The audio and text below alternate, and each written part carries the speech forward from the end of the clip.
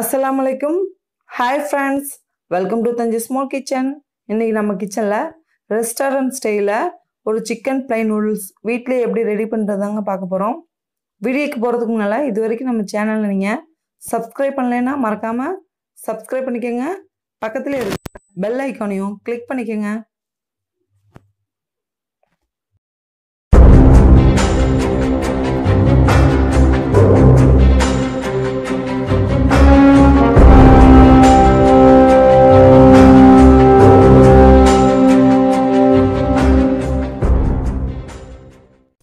இன்னைக்கு நான் 200 கிராம் சிக்கனை வாஷ் பண்ணி அதில் இஞ்சி பூண்டு மஞ்சத்தூள் மிளகுத்தூள் மிளகாய்த்தூள் உப்பு லெமன் சேர்த்து ஒரு அரை மணி நேரம் ஊற வச்சுருக்கேன்.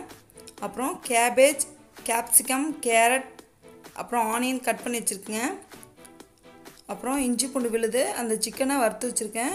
இப்போ டொமேட்டோ சாஸ் சோயா சாஸ் மிளகுத்தூள்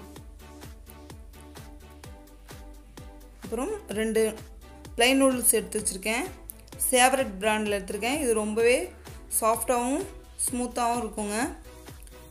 அந்தந்த நூடுல்ஸை பொறுத்து அதில் எழுதியிருக்கும் உங்களுக்கு எவ்வளோ நேரம் குக் ஆகணும் அந்த டைமை பொறுத்து நீங்கள் வேக வச்சுக்கோங்க. இப்போ நான் அடுப்பு ஆன் பண்ணி ஒரு கடாய் வச்சுருக்கேன். கடாயில் வச்சு ஆயில் ஊற்றிக்கோங்க. அப்புறம் இஞ்சி பூண்டு விழுது ஒரு அரை டேபிள் ஸ்பூன் போட்டிருக்கேன். அப்புறம் இந்த ஆனியனை போட்டு லைட்டாக வதக்கி விடலாம். நம்ம இப்போ எல்லாத்தையும் ஒரு ஆஃப் குக்கிங் தான் வேக வைக்க போகிறோம். இப்போ நம்ம எடுத்து வச்சுருக்க கேபேஜையும் ஆட் பண்ணிக்கலாம்.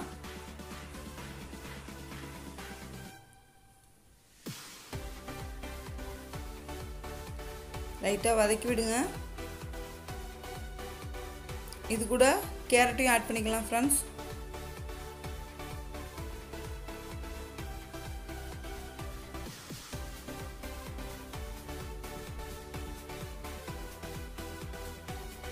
இப்போ குடமிளகாயும் இது கூட ஆட் பண்ணிக்கலாம். இப்போ இந்த டைமில் நம்ம plain noodles நல்லா வெந்துருச்சு. இப்போ அதை வடித்து விட்டுக்கலாம்.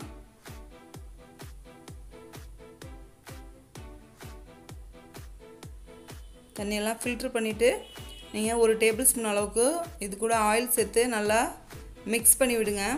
அப்போ தான் நூடுல்ஸு ஒன்றோட ஒன்று ஒட்டாமல் நல்லா உதிரி உதிராக வரும்.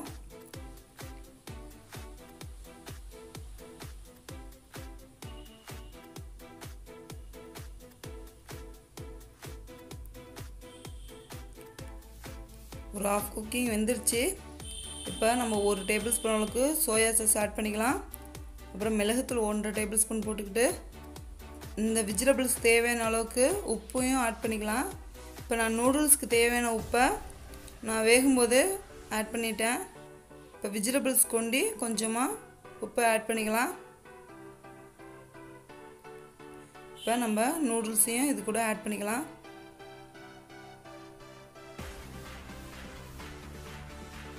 நல்லா மிக்ஸ் பண்ணி விடுங்க.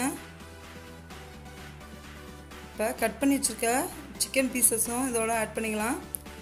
அப்புறம் டொமேட்டோ சாஸையும் நான் இப்போ ஆட் பண்ணிக்கிறேன். உங்களுக்கு வேணால் சில்லி சாஸை கூட ஆட் பண்ணிக்கோங்க. அதுவும் ரொம்ப டேஸ்டியாக இருக்கும். இப்போ நம்மளுடைய சிக்கன் ஃப்ரை நூடுல்ஸ் ரெஸ்டாரண்ட் ஸ்டைலில் ரொம்பவே டேஸ்டியாக ரெடி ஆகிடுச்சு ஃப்ரெண்ட்ஸ். கண்டிப்பாக நீங்கள் வீட்டில் ட்ரை பண்ணி பாருங்கள். உங்கள் கிட்ஸ்க்கெலாம் ரொம்பவே பிடிக்கும். இந்த வீடியோ பிடிச்சிருந்துச்சின்னா லைக் பண்ணிவிட்டு உங்கள் ஃப்ரெண்ட்ஸுக்கெலாம் ஷேர் பண்ணிடுங்க.